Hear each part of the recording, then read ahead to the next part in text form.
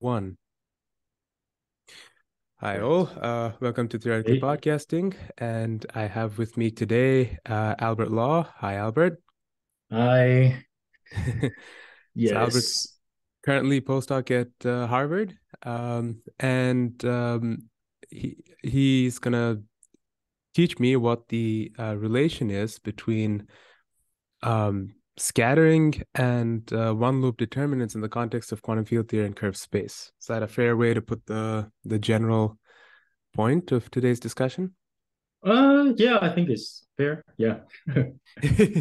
Yeah, Great, great. great.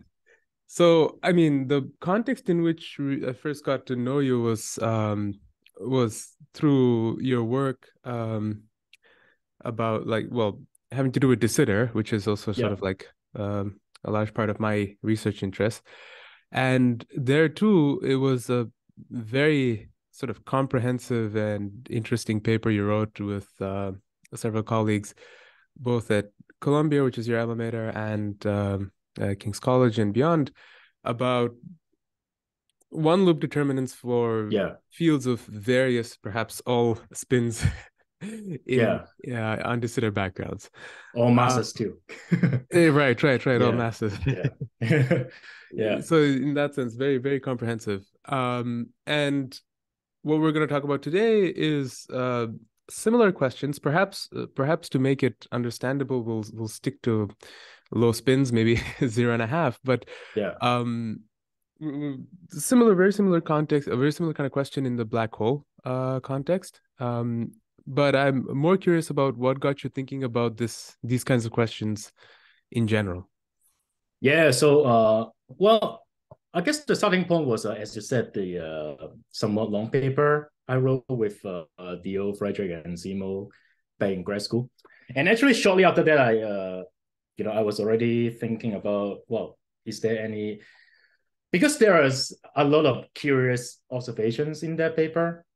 So at that point, I was already thinking, okay, yeah, are there any more general lessons that apply to more general scenarios?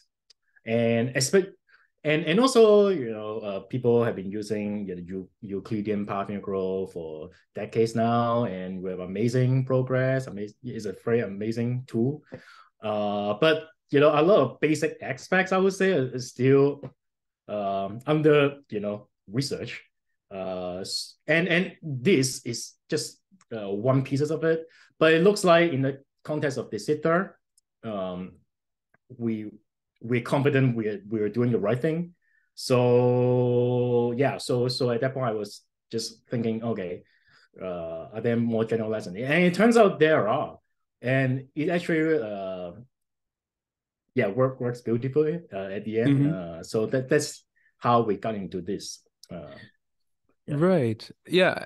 I mean, I guess what we should sort of tease a little bit is that you will provide us today a very nice Lorentzian explanation for an otherwise mostly Euclidean phenomenon, or at least what was thought of yeah, as an essential Euclidean phenomenon. This is sort of very familiar exercise, which, depending on the version of it you use, it could go back to even like your first course in quantum field theory using the path yeah, integral, yeah, where you compute the vacuum energy yeah, contribution at one loop.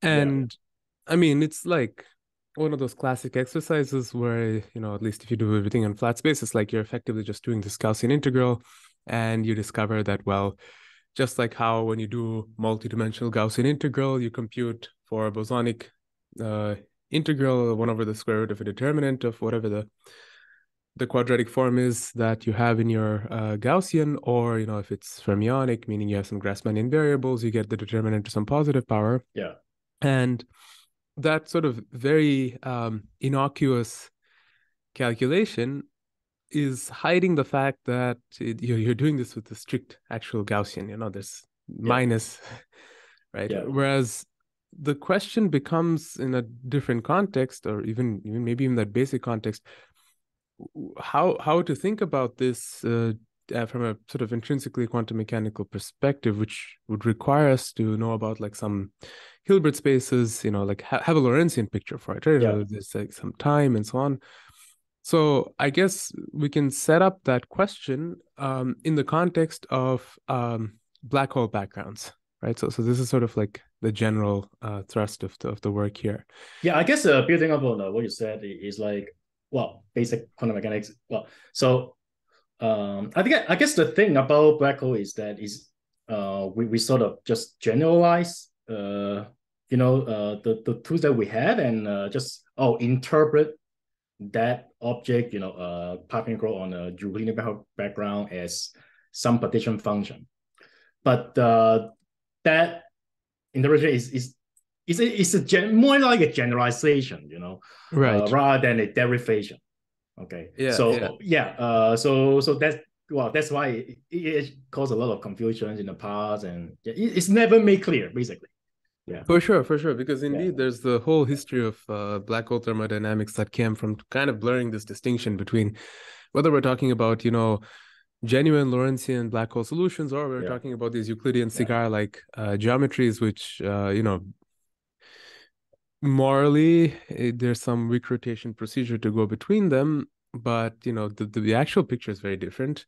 yeah, For instance, in the exactly. basic phenomenon of Hawking radiation, you can think of as having come from looking at some actual definition of modes in this black hole geometry, near horizon modes and some Yeah, asymptotic modes, and then you figure out what the Bogoliubov coefficients are, or yeah, you just take the cigar, define yeah, define the partition function, evaluate it semi-classically, and then you infer what the temperature is, and you're yeah, like, okay, look, yeah, and they just tell you, yeah, yeah, things are probably they're probably related.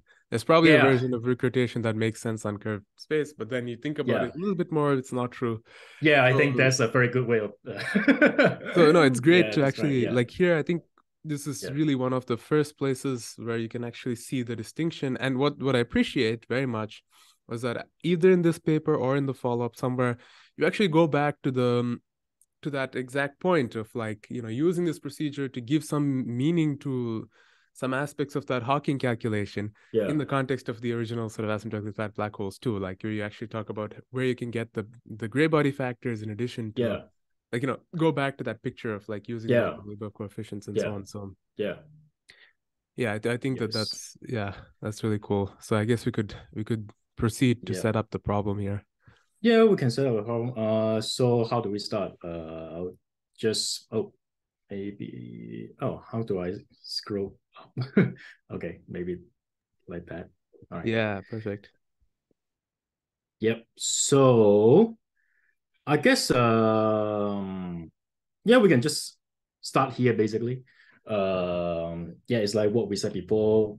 The problem that the object we're interested in, well, is this Euclidean particle growth on a black hole, Euclidean black hole background, a cigar, okay, or the scenario will be a sphere, right?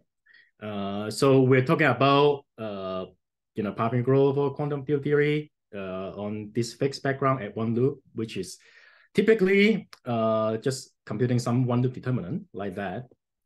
And yeah, we'll focus almost exclusively on scalar in this session to make things simpler, even though we have some recent work on spinning fields. But yeah, we'll talk about that later. So I guess, yeah, the question again is, what is a Lorentzian calculation in terms of Hilbert space, particles, etc., that reproduce this object? Okay. Um, so yeah, so a first thought would be that, right? Because well, we are looking at a Euclidean geometry with some thermal circle. You might think this object, this particle, is really just computing some trace, e to the minus beta h, like that.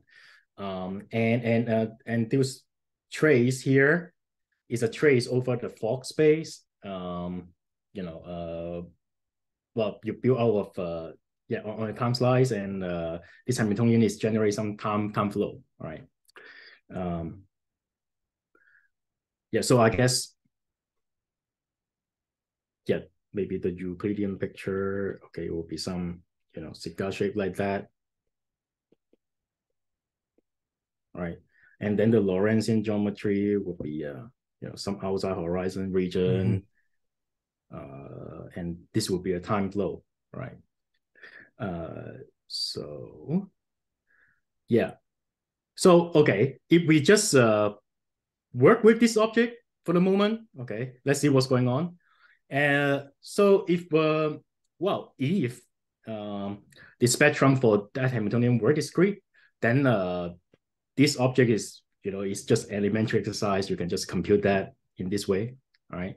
Uh, substituting mode expansion and then some over occupation numbers, and yeah, this is what you see in your StatMat class, all right? Right, right, And here I'm just rewriting this equation into this way. Just take the log and rewrite it in terms of density of states, all right?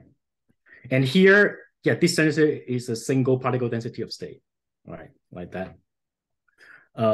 Okay, so um, it was, yeah, if the spectrum of this Hamiltonian were discrete. But in reality, it's not. It's right, because of, you have a horizon, it's a infinite redshift surface. It can allow any real energies, basically. So all these expressions, they basically break down, right? Okay. And in particular, this thing I'm writing here, it will be just strictly infinite, right? Because for any small intervals of energies, you have infinitely many modes. There's a continuum of modes, so it's actually infinite, right, right? right, Um, so in other words, this object right here, okay, just completely it's just completely ill-defined, right? And as a result, these two just cannot be equal, as it is. It just cannot. All right. Um, so that's the basic problem uh, we are facing here, and the main point of this paper is to explain how you can modify the Lorentzian calculation a little bit.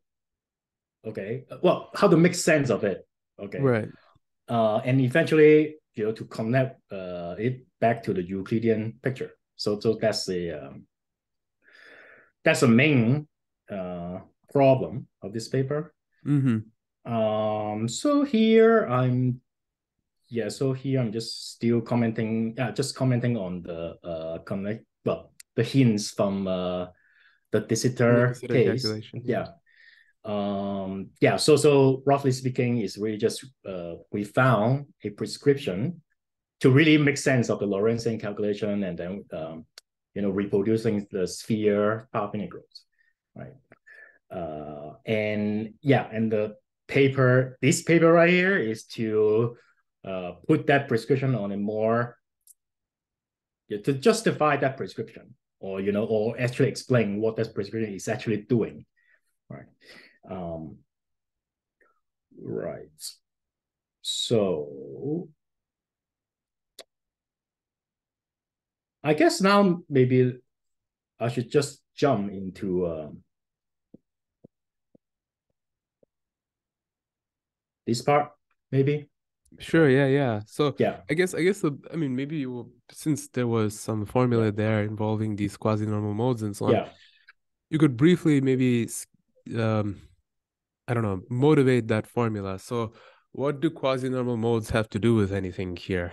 Because a Uh, priori it just seems, yeah, um, how should I say? I guess the connection with Cosimo, I guess, well, it is partially what maybe here, what I'm trying to say here. So actually, back in 2009, mm-hmm. uh, you know, these people, Frederick, Sean, and Sylvia, they actually derived a formula for one of the determinants on Euclidean backpoles, right? And in terms of quasi-normal modes. Right. Uh, so, right. Well, should I explain the derivation here or no? Well, yeah, you Yeah, could sort of briefly mention, yeah, I guess yeah. I guess I how the can answer sketch. and Yeah, motivability just yeah. I to, guess yeah. I can. I guess I can sketch the basic idea. yeah. So the Okay. First of all, right. right. Again, we are looking at an object like this, all right? So first of all, we want to view this as a function in m squared, right? And try to match onto the zeros and poles of this function. So Right, because that's right, all it has left to depend on. It's the only source yeah. in this So calculation. yeah, right. So you see, oh, and here these like determinants is like, you know, is a product over all eigenfunctions of this operator, right? So yes. So let me just say in a few sentences. It's like the idea is, okay, if you take a quasi-normal mode, yeah, in the Lorentz signature, and then you vary the mass, okay, such that all right, so here z is a quasi-mode frequency, okay, which depend on the mass. Okay, as long as you vary the m square such that this combination is equal to some positive integer, right? Sorry, negative integer. Sorry. Then that quasi-normal mode, once you wig rotate it in the Ewing signature, all right, it first of all, um, is a regular mode, okay, and second, it solves the equation of motion. It's just by definition, it solves the equation of motion, quasi-normal motion. Sure, yeah. So that means that m, that value of m, right, is a pole or zero of the determinant, right? Right, if it's a So zero to yeah, determine, right. yeah. So anyway, so that's how they got into this form at the end, right? I see, I see, I see. So Yeah, so it basically comes from the fact that well, let's see if we can intuit this. I mean, basically, it's to say that you have this funny rational function. You expect that it has expect that it's meromorphic. Just yeah. yeah, I guess and that's an assumption. yeah, that is an Yeah, assumption. that's an So assumption. Yeah, if it's meromorphic, then well, what do we need to know? We need to know it's like poles and zeros, yeah, and I mean, hopefully there are no zeros. Unless this yeah, determinant somehow blows up. So we yeah, need to know its poles. So that would correspond to knowing where the equations of motion are yeah, satisfied because yeah. those are like the zero eigenvalues. And then you Yes, just, figure it out from solving it in the sort of Lorentzian domain and knowing that when you go to the Euclidean domain, you need to have regularity at the yes, tip of the cone. And that's what yes, this 2.7 is sort of capturing. yes, yes. And Oh, that's how you but get, yeah. yeah, there's a typo here. Okay. Okay, Yeah. right. Good. Ah, okay, sure. Yeah. Cool. Yeah, so that's the idea. Um, right. And here I'm just rewriting it in a simple way. All Yep. right. Oh, and here actually, okay, this formula eventually you can rewrite this formula into this form. Right, right. It's just some kind of integral transformation you're doing, Yes. some And Laplace calculus. yeah, and well, connecting to the earlier work in the zeta space, we basically observe the same formula. Mm-hmm, mm-hmm, mm-hmm. But there, the chi is really, the Harish-Chandra character of the Mm-hmm, visitor mm-hmm. group. But here, I'm just throwing, yeah, actually, that is, yeah, in some sense, equivalent to this earlier formula. I see, I Okay. see. Yeah. Right. So Um, somehow in de Sitter space, the sort of the various degeneracies of these quasi-normal modes are just related to characters of the de Sitter group in some yeah, yeah, yeah, yeah. representations of the de Sitter group. There's Yeah. some direct relation. Yeah. Okay. Yeah. That's cool. Yeah. So in fact, okay, yeah, and yeah, you're asking me about Cosino mode, how yeah, how it came into story. In fact, this observation was uh the opposite observation that you know allow us to try to you know make more progress into this problem. Right? Otherwise, I there's no well, I would not have guessed the entire thing. But here is like, okay, after rewriting, we actually see the same formula for general static black holes at least. So yeah, that, and then we started thinking about it deeply, like how it is connected to density of states, things like that. But I would say at that point, yeah, at the point, DHS derived this formula, their derivation was entirely a Euclidean perspective, right? Well, they make connection with quasi-normal modes, but they didn't elaborate on Hilbert space, density of states, things like that. So yeah, and this paper is aiming to do that. Okay. So should are we good now? Like the Yes, yes. We yeah can proceed. Yeah. yeah, okay.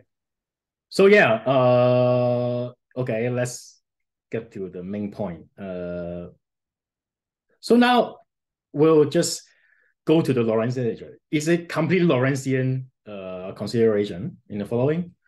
Again, let's just consider a massive scalar, a free massive scalar on a Lorentzian black hole background. Okay, and actually, for the sake of concreteness, let's just focus on asymptotic ADS. The same story apply for de Sitter, but right. That means we are looking at geometry like that, right? Okay. All right. So, yeah, the starting point is to first of all we do this separation of variable simple, okay, and then we rewrite the Klein-Gordon equation, okay, into into this form, right? So it's essentially for each L is a 1D Schrödinger problem with some potential, right? And here I've written in terms of a tortoise coordinate, right? So yeah, okay, good picture. So I've chose, yeah. So here x is 0 at the spatial infinity, okay, and x is minus infinity at the horizon. Okay. Right, right. Uh, so So here, basically yeah, we're describing some scattering problem off of the horizon effectively. yeah. That's sort of what it ends up being per angular momentum mode. Yes, There's yes, one yes, such yes, problem. That's the idea. yes. That's the idea. Yeah, I guess this type of scattering problem is not familiar to everyone. So let me emphasize Right, again. let's break it down. This asymptotic region is at the horizon, right? So here, in this picture, right, we're basically doing this. Okay, sending waves from the horizon, and then it does some stuff, and then going back. All right, is that all right? Um, and um, and here we have this effective 1D scattering problem. Again, the horizon is at minus infinity, and this Mm-hmm. is spatial infinity. Spatial infinity. All right. Yeah, so we have some incoming wave and outgoing waves. That's it. All right. Right, so this is a little bit reversed from the conventions I guess you would see in like I don't know, derivation of Hawking radiation or something. Usually you would have in and out labeled in the opposite way, but Yeah. we should probably Yeah, and also I guess it's also somewhat an opposite terminology from these quasi-normal papers. I mean, but here when I say in and out, I'm referring to towards and right away from the horizon and into the horizon. I mean like into the horizon. Yeah, I know it can be confusing, but right, from right. from the perspective of this 1D problem, I think it's a more natural terminology. Right. Yeah, Well, yeah, indeed. So yeah, yeah, I guess the point is it depends on your perspective, right? And if your yeah, perspective is the asymptotic observer, yeah, then well, what would you think would be the out region would be the horizon, right? So it's like yeah, somewhere out yeah, there. And the potential yeah, scattering setup would make more sense from that perspective. Otherwise, yeah, it's I don't know. It's weird. Yeah, It's doable. It's just yeah, weird. But yeah. Anyway, but this is the terminology I will use. Right. So, um, oh yeah, and okay, just a bit of detail. For asymptotic ADS spaces, the general solution to this equation of motion at infinity is, as we all know, is a non linear combination of normalizable modes and non-normalizable modes. Um, imposing standard boundary condition, we're just killing this piece. Right. Here, I'm just trying to define normal, what we mean by normal modes. Okay. And that's and setting this to 0, uniquely pick out one. Right. Anyway, so near horizon, right? That means, in this asymptotic region, we have a linear combination of plane waves, right? Because the potential is basically flat, right? So it's linear combination of plane waves, and here the important point is, right, these coefficients, they're complex conjugate of each other. It's easy to show because if you just take the complex conjugate of this solution, it solves the same equation. So yeah, it's a complex conjugate of each other, and therefore, this ratio of ingoing and outgoing ingoing coefficients is a pure phase, right? Yes, and right here, I'm just rewriting this asymptotic behavior in terms of this phase shift. All right. So going back to the beginning, right? Uh, we right at the beginning I mentioned because actually here the omega for every omega, okay, you have a unique solution, and they are all good modes to consider, right? They are your normal modes. So the density of states, the density of these modes is just infinite for any omega, right? So if you try to compute, trace E minus beta H, that object will be ill-defined, right? But to see, okay, and here I'm just explaining how to see that more explicitly. So I guess, right. If we cut off the scattering problem, at some large distance, right?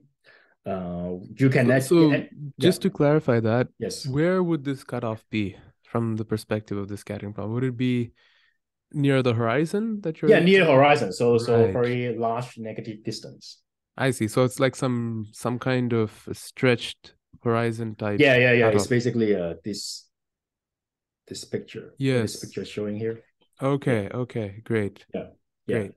But ultimately, we want to remove that because it's not really there, right? Um, right. But here, okay, just as an intermediate step, right? We put it there and see how everything works out precisely. So yeah, we put a cutoff here. It's a brick wall cutoff, and then you can impose Dirichlet boundary condition. Actually, it turns out it does not matter what you put there. Anything you put there will be good. But for completeness, we can just set the field to be constant there. Okay, doing that, you can actually solve the spectrum. Okay, like this. Okay, and with this, you can actually compute the smooth out density of states. Mm-hmm. Right. Here it is really just 1 over the spacing of the energy. Right. So here you see, okay. In large R. All right. Right. Right. Right. I So see. first of all, you have this leading term. Okay. R over pi. R is the size of the box. Yeah. R is a cutoff parameter. And you have this subleading term depending on this phase shift. So here, okay, now is the key conceptual point, right? First of all, okay, because of this leading term, right? This thing goes to infinity as you take R goes to infinity, right? But at the same time, if you think about it, that term is sort of meaningless because as you know, purely from the point of view of the scattering problem, right? Uh, you know, as long as you have some localized potential contained in a box of size R, right, you will have that term. Okay, so that term does not tell you anything at all about the potential, Right, right? right. It's just setting some characteristic Yeah, minimum yes, frequency or something like that. yes, And if you're taking yeah, one over that, then of course it'll appear as the leading yeah. leading So contribution. yeah, Yeah. so in this sense, it's that it's sort of meaningless. It tells you nothing about the shape of the potential, right? Uh, versus, you know, this subleading term, okay, the term depending on the phase shift, uh, you know, this phase shift does depend on the shape of the potential. You know, in this context, that means it depends on the black hole geometry, depends on the mass of a scalar and the angular momentum. All right. So all the interesting information is hidden here. Okay. Um, right. And then okay. So the thing is, you know, what do we do to extract that piece? Um, you know, ultimately we want to remove, we want to send out all the way to infinity, but at the same time we want to retain the useful information encoded in this phase shift, right? So right, and then yeah, this is the sort of the conceptual point is uh, you know, is a wisdom borrow, you know, from condensed matter people, right? Right. Yeah, they're also interested in the scattering, you know, open systems, right? And I guess yeah, and they also face this problem of, you know, infinite density of states. Uh, but very often, what they're interested in, for example, you know, you have a piece of material, you have some material, okay, and then they, you know, they're interested in the effect of having it some sort of defect or not, right? So you know, the for them the interesting quantity is the difference, you know, like they're interested in changes in, you know, free energies due to the presence of some defect, for example, Right. Right. right? So here that's like some impurity or something like that there. Yeah, impurity, yeah. So here, okay, uh, after a little bit of thought, you can actually completely borrow that wisdom. Well, but that is right, really like, you know, comparing different scattering problems, right? Right. Um, so here we are trying to do the same. So okay, instead of just focusing on this thing here, okay, we compare two scattering problems, right? Um, but of course, that's a question of what is the reference you're comparing to. But we'll go back to that later. But the thing is, okay, you can just come. For example, you can just consider the scattering problem with zero potential, right?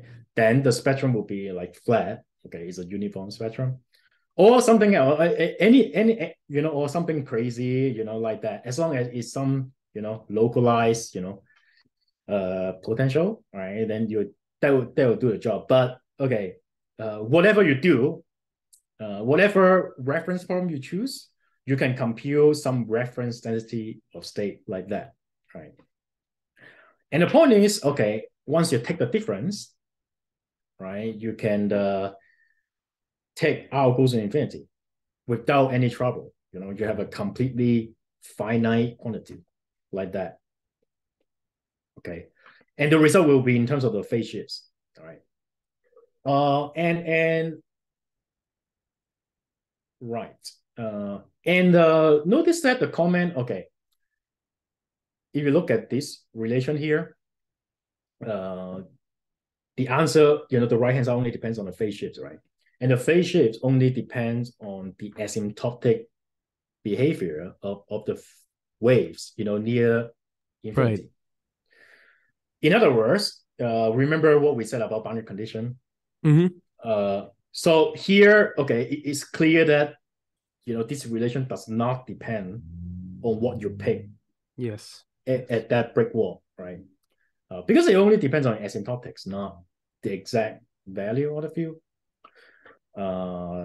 So yeah, it's a completely unambiguous, good quantity to consider. Good. So yeah. So I guess the main point is, okay, going back to this original calculation. Okay, this is what was our starting point, which we already saw is ill-defined because this density of state is just infinite by itself, right? Right. Uh, but well, motivated by our discussion just now, the proposal here is that we should actually consider differences in free energy. Um, and this thing here is completely well defined.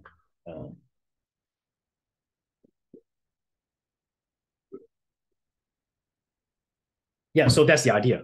So that's the key idea. Great, great. Um, yeah, and yeah, of course. Okay, well, there's still a question of what we pick there. Okay, but at least from this entire Lorentzian perspective, um, the point is that there is actually no canonical choice for that reference. Any reference would do. Okay, Right. so that means you have an infinite family of good quantity. Of course, modulo, the usual UV divergences, things like that. Mm-hmm. But Mm-hmm. you module that, you have infinitely many good quantities to consider, right?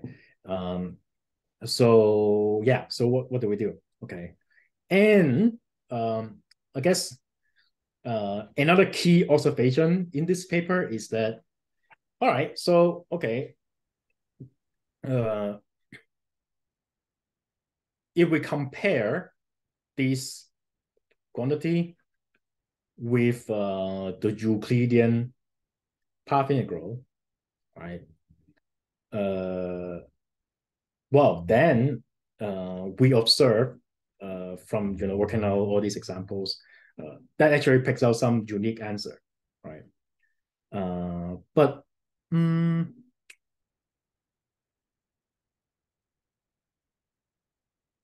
oh, but actually, before I got to that, let me comment on the quasi-normal modes. All right. Here, okay.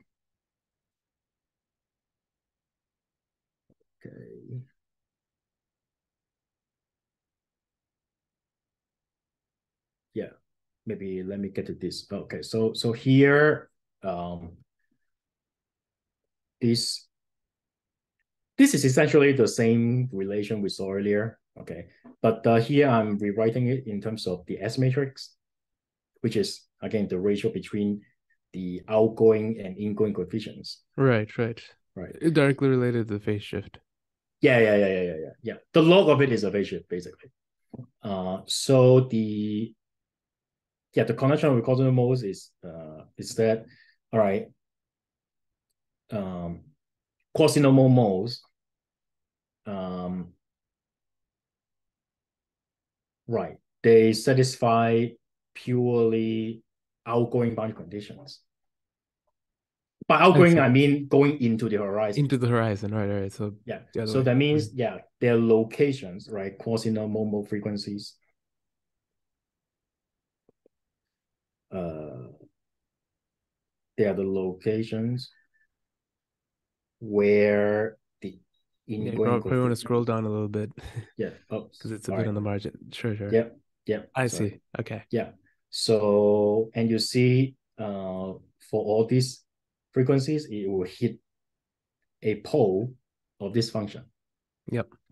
Uh, so that I'm just saying that's how you see the I see. connection I with see. That's where they quasi-normals. come about. I see. Yeah. So in other words, quasi-normals, they are basically scattering poles Mm-hmm. of Mm-hmm.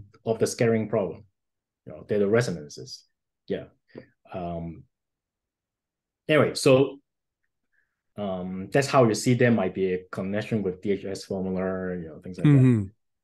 Um, anyway, so okay, yeah, going back to the connection with the Euclidean picture, the key observation in this paper is that, well, working out all these examples, okay, we found that the reference problem should be the one on the Wiener-like space.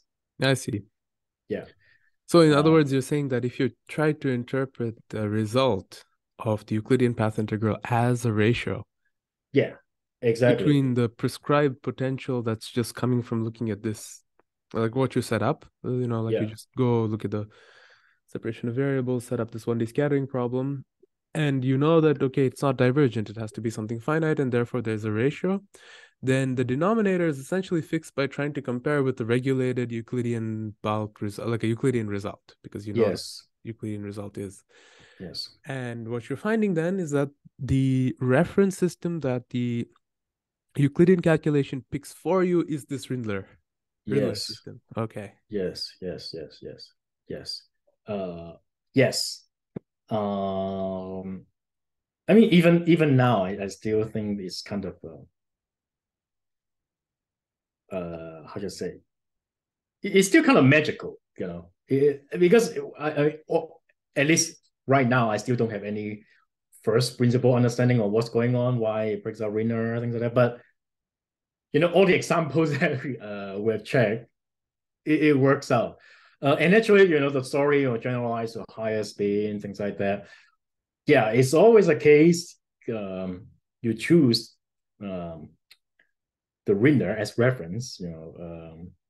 Well, yeah, it looks something that's correct. So, so I it's see. kind of a miracle. So, Um, like in all the cases that you've actually computed, that this procedure works with the Rindler space being the reference. yeah, yes, yes. uh, Even though in retrospect it's not completely crazy to consider, but yeah, but here, okay, maybe let me elaborate a little bit. All right. By Wiener like region, I mean this. So okay, if you take uh geometric and then go to near horizon region, you always have this Wiener like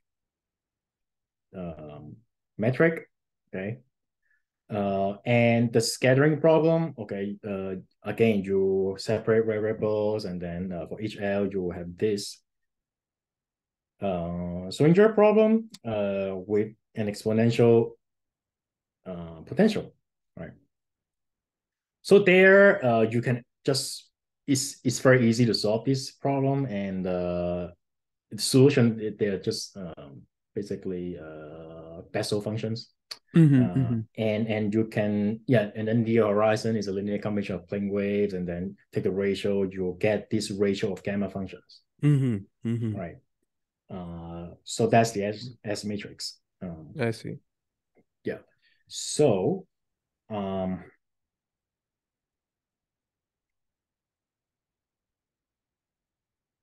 so here, just to be concrete, maybe let's just look at an example, and then it will become clear, right? Here I'm just considering scalar on static PTC, and solving the equation of motion um, on this space exactly. You can find the these ingoing outgoing coefficients. All right. So first of all, yeah, and so if you take the ratios, okay, then you'll find two parts. First of all, you have this SPTC, right? For anyone who are familiar with quasi-normal on PTC, okay, the poles and zeros of this part, they're basically a location of quasi-normal modes on BTC, right? And there is a second piece, okay, which is due to this gamma function here, okay. Uh, yeah, is well. Remember we saw earlier, on the Wiener space, the S matrix is a ratio of gamma functions. That's what we see here. Okay. Right. So So it's like it naturally factorizes already. yeah, it's a natural factorization. So that means if you choose the winner as a reference, right, then you only um, capture contributions from this part, SBDC part. And in fact, if you just compute that thing, um, you using this to compute Bayesian function, things like that, you recover the result well known in literature. So here, yeah, it's basically this. Okay. Right, right. And your people in the past computed one of the determinant on BTC before, on Euclidean BTC. And here we're basically reproducing that from this Lorentzian perspective. Okay. Very cool. Yeah. So here, similarly, yeah, we work out another example on REI. It's the same thing. Uh, Again, in your S matrix, you always have this curious winner piece. So once again, it works out. Uh,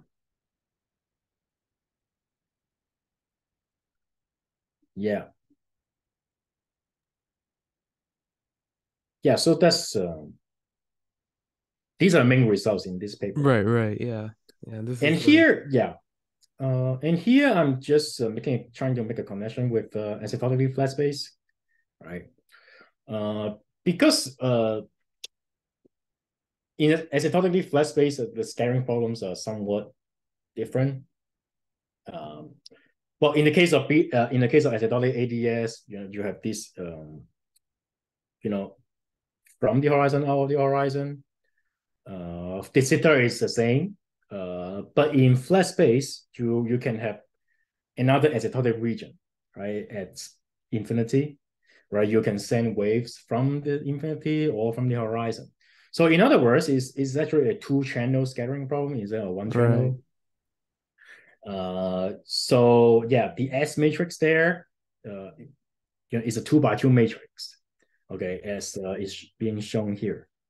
Okay. Yeah. So like, so I guess right. Schematically, uh, right, you can send waves from the horizon or from the infinity, and then going back, right, like that. Um, so, and here, right, yeah, the wave at spatial infinity and near horizon, they are all linear combination of plane waves. Okay, being shown here. And the S matrix, you can define that as a matrix that maps these ingoing coefficients to outgoing coefficients. And here I define these reflection and transmission coefficients.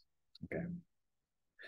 And well, and similar to the ADS case, you can deduce these unitarity conditions, right?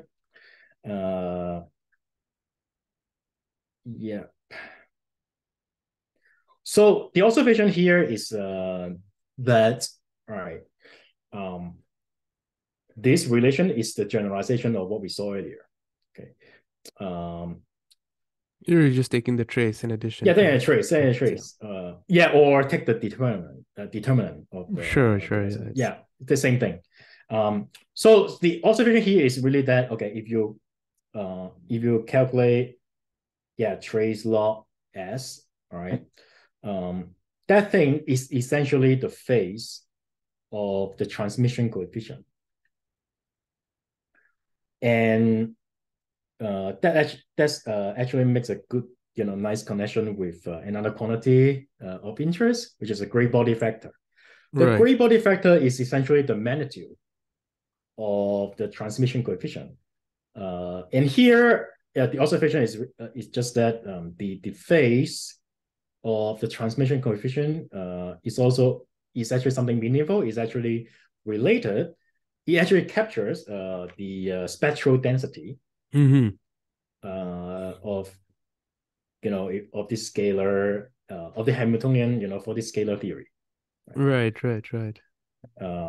So yeah, so these are the main points of this paper. Very cool. Very Yeah, cool. Right. And so I guess you have to mention that you do have follow-up results also about the spinning fields. And there, I guess it's a whole other discussion we can go into about edge modes and all those other subtleties. yeah, But I mean, for now, this is a great and very lucid explanation we've heard from you about how we can relate these two pictures, that is the scattering picture, which again is it's like if you go back to the original Hawking calculation, like these two elements are already there. yeah. This is a picture in which he derived his original result, like the one that you have here. It's the scattering perspective. While on the other hand, there's the Euclidean calculation, which is kind of disembodied from all of this, and that also gives you allegedly the same result. And here we're seeing a little bit more why these things are related, and why it seems like this Rindler piece is like I don't know, some universal source of a divergence in the naive account of the Yeah. number of states, the density of states and so on. That's very fascinating. And, what this reminds me of is a whole branch of literature, which I'm sure you might have encountered, which relates quasi-normal modes to the so-called thermodynamic Bethe ansatz. Have you heard of this stuff? Like in I heard of it, but I have to admit I haven't looked into those in detail. Yeah, I mean the very funny thing is that there's all these the words people use like Cybergwitten quasi-normal mode connection and so forth. I mean, if you I could briefly maybe show you some references that I found about this topic, which I mean it might connect to the same thing or not. So just a second. Should I stop sharing? Yeah, I'll Okay. Yeah. yeah. So here is an example. So this is like it says a new method, which probably means it's one of the first. But I mean, I should apologize. I'm not completely up to date about this literature. This might not be the very first article about this topic. Indeed, it's Yeah. from this year, so I suspect it very much might not be. But anyway, the point is that they talk about the so-called ODEIM correspondence. I'm not going to go into any details because some of this is well above my pay grade. Um, but the basic idea is one takes, you know, this problem of finding these Ronskins and then turns it into this so-called Y system. You define this function Q and then you define this function Y, and then with it, this Y system is uh, basically a gadget in integrability literature that one uses to then figure out all kinds of other things about the system, like all kinds of other features. For instance, eventually, it's just sort of like they themselves acknowledge that there's many steps in the story. Yeah. They solve it via so-called thermodynamic Bethe ansatz nonlinear integral equation that determines so-called pseudo energies um, of this model, through which we can infer what the scattering matrices are, the S matrices are. But basically, what I should say is that in all of this stuff, right, in this entire story, the usual starting point for it is 2 to 2 elastic scattering, which is All right. again from the spatial perspective 1D, but instead of Yeah. potential scattering, it's elastic scattering. And because it's elastic scattering, again, the S matrix is just a phase shift. It's a phase shift depending only on sort of the difference of rapidities.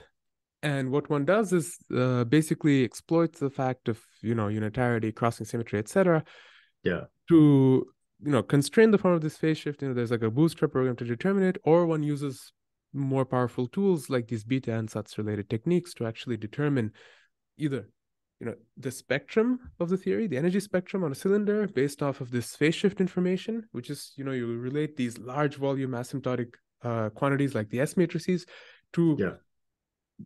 finite cylinder quantities, like where one direction is really compact. Like if you have a cylinder, then you have energy levels. And what they're saying here is that you can cast the problem of finding quasi-normal modes to some similar exercise. When you use this thermodynamic Bethe ansatz. And you see there's like intuition that came from doing the classic n equals 2su to pure gauge theory and some funny background. So it's like all this Seiberg-Witten stuff that is where Right. sort of the intuition came from. But ultimately, it seems like there's some wisdom here also in using the scattering prompting very seriously.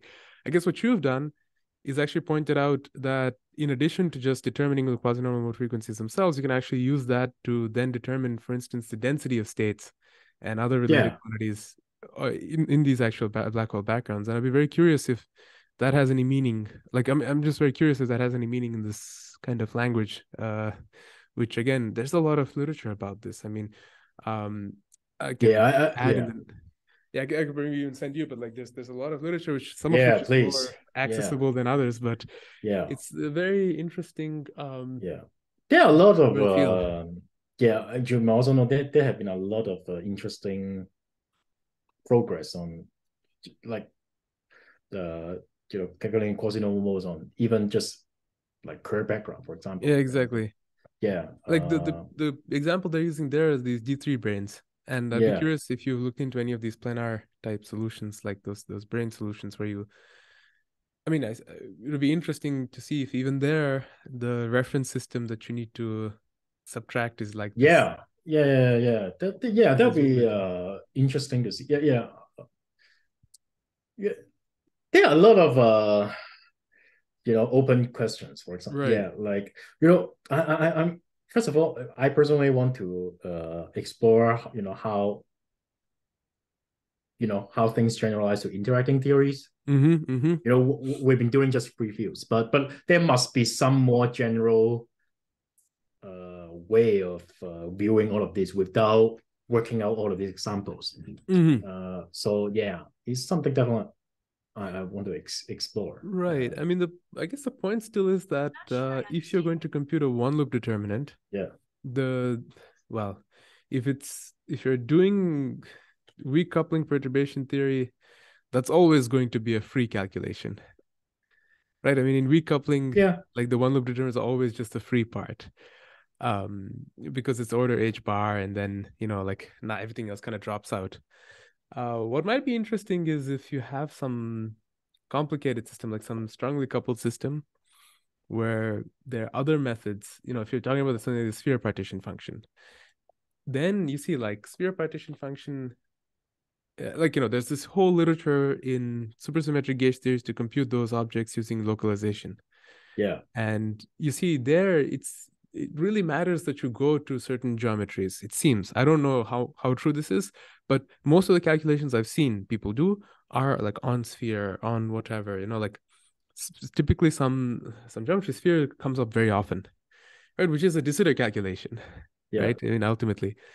And there, it'll be very interesting if you could take those localized results. Localization gives you like a sort of a matrix integral representation of this quantum field theory partition function at strong coupling, right? It's not even like it's you can get 1/n resummed result, right? So I'd be very curious if you had such a result, right, in hand, right, whether there's any representation in terms of this quasi-normals or anything mm, Lorentzian, because usually how people do this localization calculation is in some purely Euclidean setting, and then you yeah, do this and you I mean, there's again, like you guys have touched on this a little bit because you have yeah, that result of the resummation of all the higher spins in Chern-Simons looks like a yeah, little bit like this topological string partition function or something. But like if you took some, I don't know, 2D equals 4 or even just ABJM or something like that. I'm saying just, yeah, it's actually a very complicated theory, but there where they have these explicit examples of 1/n resummed sort of uh, sphere partition function strong coupling. yeah, It's not an obvious determinant formula anymore. It's something, right? And the reason why it has that shape has to do with some special features of the particular theory. But nonetheless, if you have an example like that, is there some Lorentzian picture? I wonder, like with this understanding that you have right now, I wonder if there's a way of saying, like, I mean, at least at the level of some change of basis type argument, can you obtain some representation? It might not just be a simple mode count. It might involve some crazy functions, mm, but That would be one, I guess, tough challenge, but also would give you Yeah. some very interesting insight into putting these kinds of quantum field theories on the actual Lorentzian de Sitter background, if that was Yeah, I think that's possible. a very interesting question, and yeah, we should think about it. Like, Definitely, yeah. it, it's kind of funny. We always, well, actual calculation, we always, almost always, work in the Euclidean signature. But Yeah. when you try to interpret the answer, you will Yes. want to interpret that in terms of Hilbert space, things like that, right? Yeah. So, yeah, so that it, yeah, well, I think, well, it's even as a matter of understanding basic principle, that should be a way of understanding those directly in the Lorentz signature. Exactly. Yeah, Yeah. So you know what? Let me show you another nice reference, which is a yeah, very this is a little bit more accessible than what I showed you yeah, before, with all due respect to those authors. But these are lecture notes. So Marino's lecture notes on localization and matrix models in supersymmetric and Simon's matter theories. And here he goes through, like, let's just look here. He sort of lays out what the theory of interest is. It's this supersymmetric Chern-Simons matter theory, and then there's this ABJM theory, which is sort of the culmination of it. This somewhat intricate construction, but ultimately it's a theory of some, well, concretely, what is it? It's a theory of some vectors, some scalars, and some fermions, right? Ultimately, that's what it'll boil down to. yeah, And that's what goes into this section 3, where he does basically one loop calculation of the sphere partition function. And yeah, that's nothing but the calculation you showed, accounting for the various particle species and the spins. That's all, just adding together all those. And then, from that, you compute the free energy. So, okay, you see, put it on S3, and then you take all the matter fields together, and then you get this ABJM recoupling result, which is literally just a sum of all of those contributions, right? It would be interesting because even there, you could probably go and then recast that in terms of this Lorentzian calculation already, because it's yeah, all particle species that you already know how to deal with, right? I mean, it's already yeah, there in your paper somewhere. yeah, Then what he says is, okay, now look at the strong coupling result by doing ADS CFD.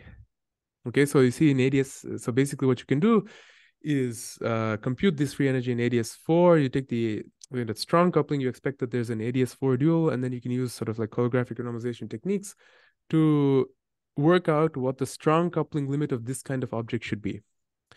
Then he says, okay, there's this localization result that just gives you this full 1 over n sum result. It's basically compute the exact answer, and you can just go to both both limits and see that it's kind of working. You see, you get these exact interpolating functions, yeah, and that's so that's the structure in which he's laid this out. But the fact of the matter is that there might be something interesting to even do at this level, where you have some known theory that has some sphere partition function yeah, by just doing a gravity calculation in the bulk, right? So now we're talking about quantum. So we're talking about two different things. We're talking about like strong coupling quantum field theory on say S3 can be calculated by looking at the Euclidean ADS5 gravity action on shell with that boundary condition, right? With the S3 boundary, sorry, ADS4, not ADS5, ADS4 with the S3 boundary condition. And that gives you some answer, right? Again, how do you get that? Like, is it okay? Okay, so forget about intermediate coupling or whatever, just even a strong coupling. Is there some sense in which we have some intuition of writing that as some Lorentzian thing? mm, That'd be very interesting because again, it'll tell us a little bit about, like, even in holography, what's the kind of relation. And yeah. then of course, if you have some very nice setup like what they have here, then okay, you can go, like, let's see, you have some answer. Let's go to page 58. Uh, Hmm. uh, okay. So anyway, there's some expressions in the middle that we saw there that look sort of similar, but anyway, they have some functions here that do everything. So whatever. Um, so these are the kinds of things that Yeah, I guess you could aim at, which would be very interesting because, as you said, there are different techniques to sort of capture interacting strong coupling dynamics, including ADS-CFT and whatever. But you're right that always there's just a calculation done in Euclidean signature and a story told in Lorentzian signature, and sometimes they meet. Other times there's just a story in the Lorentzian case. There's no picture. Yeah. Yeah. And also maybe another comment is somewhat unrelated. Um, the connection with this von Neumann algebra story. Yes. Uh, so of course we are using very different languages here. But ultimately we're trying to answer, same questions, basically how to make sense of traces, in what sense, some entropy is entropy, things like that. So yeah, it's definitely interesting to try to make a connection between these approaches. They're trying to make sense of the issue by the formal language of formal algebras. Whereas here is just looking very hard at the field theory. So that is another interesting thing to pursue. Yeah. Absolutely. Like that von Neumann algebra notion is sort of formalizing this idea that people have had for a long time, or it is actually Yeah. one of the things that motivated understanding quantum field, entanglement entropy in quantum field theories to begin with. It all Yeah. started with Raphael Sorkin, who was trying to understand the Hawking calculation and see if somehow you could get this Hawking calculation to come out of an entanglement entropy calculation of a quantum field theory. So this is a funny history. And what he found was it almost happens. The problem is in place of where the Planck length should be, you get the cutoff. If you did this as a quantum field theory calculation, and this is like a well-known fact that, if you have an area law entanglement entropy, then indeed, it's as if you have the same kind of cutoff. It's like as if the cutoff appears in the same place. If you pretended like the Planck length was your Yeah. cutoff for the black hole case. And then it was understood that actually, the entanglement entropy of matter fields contributes to black hole entropy by renormalizing the Newton's constant. Yeah. Right? That its cutoff can sort of be absorbed into a redefinition of the Newton's constant. And all that is very nice. But you see, none of this actually goes to the bottom of the effect that gravity has of putting the Planck length in place of where you would have expected cutoff for pure quantum field theory calculation. Right? Like, coupling to gravity seems to give you this natural Planck scale type regulator in place of where you would have expected to see cutoff, just the UV cutoff of the quantum field theory appearing, which is an arbitrary high scale. Yeah. It's unclear what it should be. It is very context dependent. Whereas the Planck scale is just a Planck scale. The G Newton is just G Newton. It appears where it appears. And that's sort of like the underlying sort of regulating effect that needs to be clarified, right? Why does that happen? Yeah. And I guess that's sort of the von Neumann algebra, the type changing, right? That's what it manifests as, and a Yeah. type going from 3 to 2, and like so all these sorts of things, which yeah, it's very exciting that now we have like different corners to try to like put our Yeah. finger on that Yes. on that Totally. fact. Yes. Yeah, it would be great to even talk about that specifically at some point. But I mean, anyway, this is very interesting, Albert. Yeah. Yeah. Yeah. Thank Great. you very much, and I mean, I Yeah. look No forward problem. to Yeah. more discussions. Yeah. Thank you for inviting me again. Of course. Yeah. Yeah. So if Good. you've gotten this far, please feel free to like, subscribe, comment, and share. So it's Directly Podcasting, and I will catch you next week.